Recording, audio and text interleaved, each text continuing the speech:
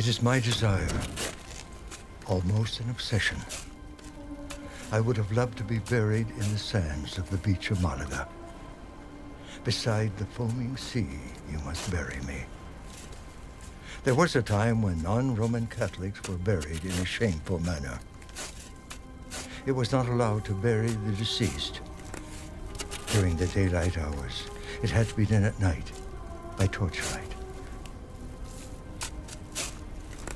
That was before the creation of the English cemetery at the Ravine of the British. In the Nordic countries where deep and dark lakes abound, many a melancholic soul were drawn to their shores, and some disappeared in their fascinating watery depths. I felt a similar, strange force at the Protestant cemetery at Malaga, leading me to understand why a lunatic Englishman took his life so as to be buried there. I am eternally grateful that I was not of that persuasion, but full of desire to see more of this blessed world.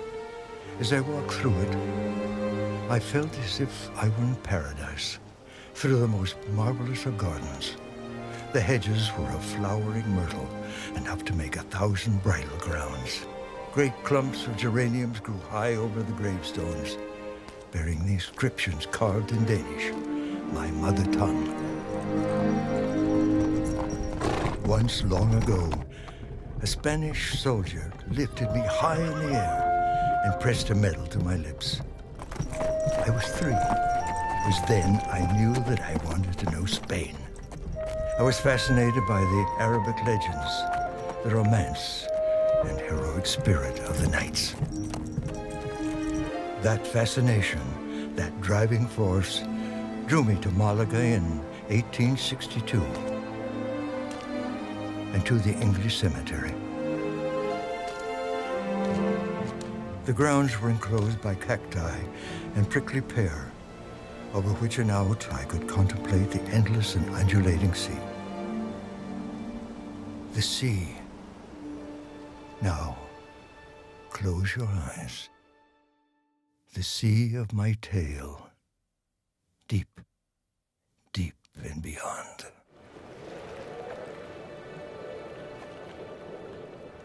Deep, deep and beyond, the waters are blue, the color of cornflowers, and as clear as the most transparent crystal. However, so deep that no anchor could ever touch the ocean's floor. It would be necessary to place bell tower upon bell tower to ever reach the surface. Those depths leave the dwellers of the sea. The monarch of the seas had been a widower for many years. He had 6 daughters. The youngest was the fairest of them all, with skin as pale and soft as any rose petal.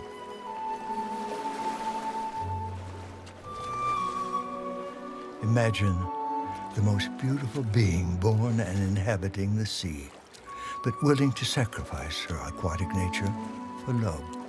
Who doesn't search for love, even when it's a chimera? Should I take the plunge? She rescued her handsome prince from certain death, and she could not forget him, nor bear to be separated from him. She had heard of the beauties of the mainland, but to her it remained an undiscovered world. For love, she went to the sorceress of the sea and asked to become human. And in exchange, she offered her beautiful voice. For love, she became mute.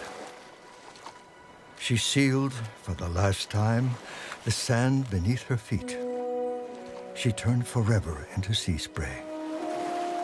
She didn't want to leave him, nor betray him. For love became part of the everlasting immensity of the sea, of the vast void. All humans must eventually die. Their lifespan is briefer than ours.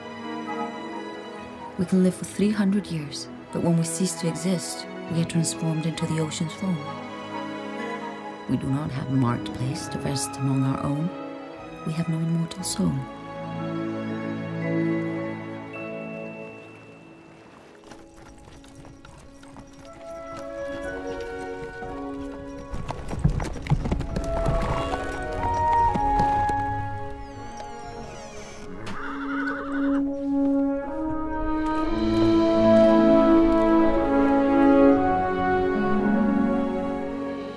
At the foot of the cemetery, a path winds toward the hills.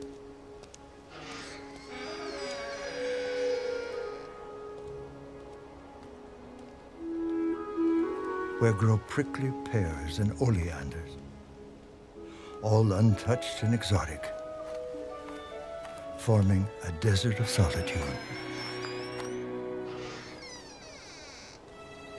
Upon some of the graves, passion flowers entwine.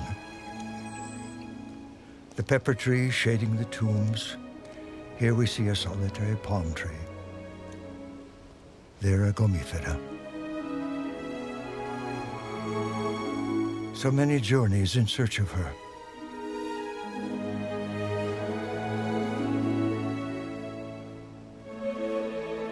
And here she is, my little maiden of the sea. No, not near a fjord.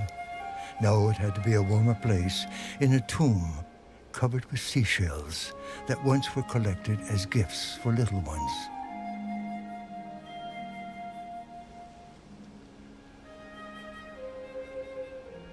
My efforts were at last repaid.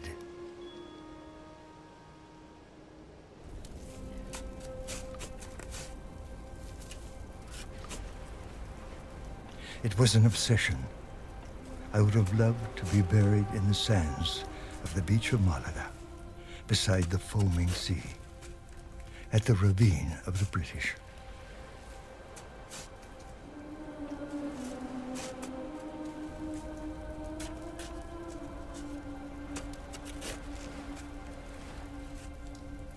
Humans, as opposed to us, dwellers of the sea, have a soul that lives eternally, living on when the body has turned to dust. It ascends the invisible air onto the stars. Just as we leave our watery abode in order to see the realm of human beings, they ascend to marvelous and undreamed of places we can never reach.